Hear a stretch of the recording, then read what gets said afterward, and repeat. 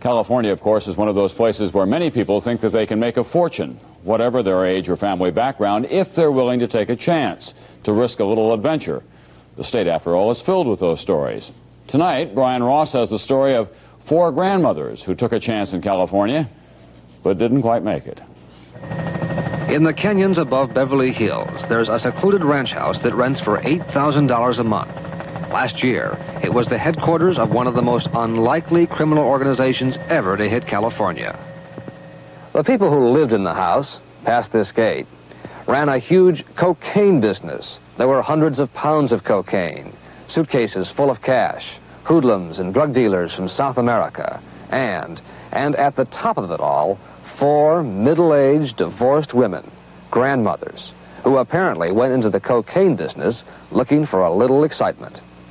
There were Barb and Dottie, Barbara Muzine and Dorothy Hackett, shown here on one of their sprees in Las Vegas.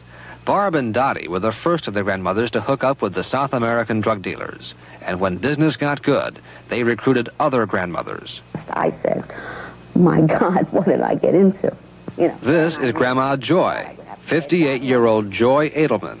Her job with the grandmothers was babysitter, to babysit the cocaine.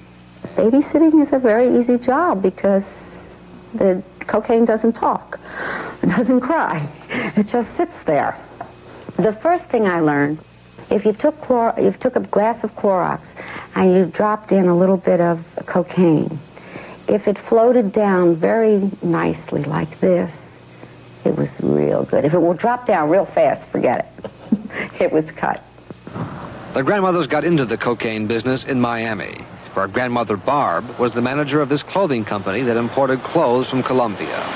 And as sort of a sideline, she took money to the bank for people, briefcases full of money, drug money, thousands of dollars, millions of dollars, tens of millions of dollars.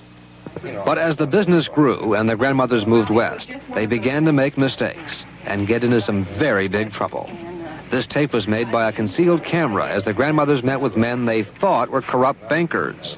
The bankers turned out to be undercover IRS agents who listened carefully as grandmothers Barb and Dottie explained the code they used so big drug deals would sound like clothing deals.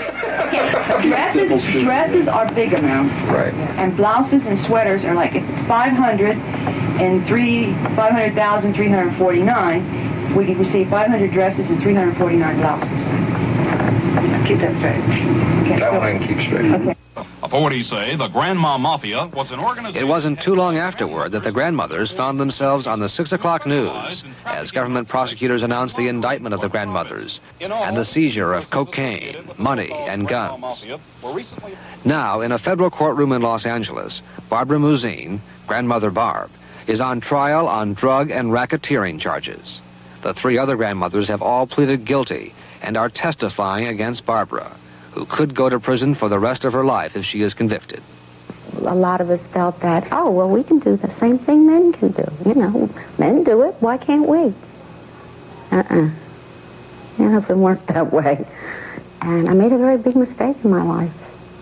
And it was a very big price that I paid, because the bottom line was the babysitting consisted that I wound up with 37 pounds of cocaine in my house. I had received it one day, and the next day, I was busted. Let me see this. Joy Edelman's secret life in the cocaine business is over. Now she does a little shopping for her grandson and waits to find out if she will be put on probation or sent to prison. She was a grandmother looking for some easy cash and a little excitement. Now she has to explain to a judge, to her family, and to herself just what she was doing with 37 pounds of cocaine in her closet. Brian Ross, NBC News.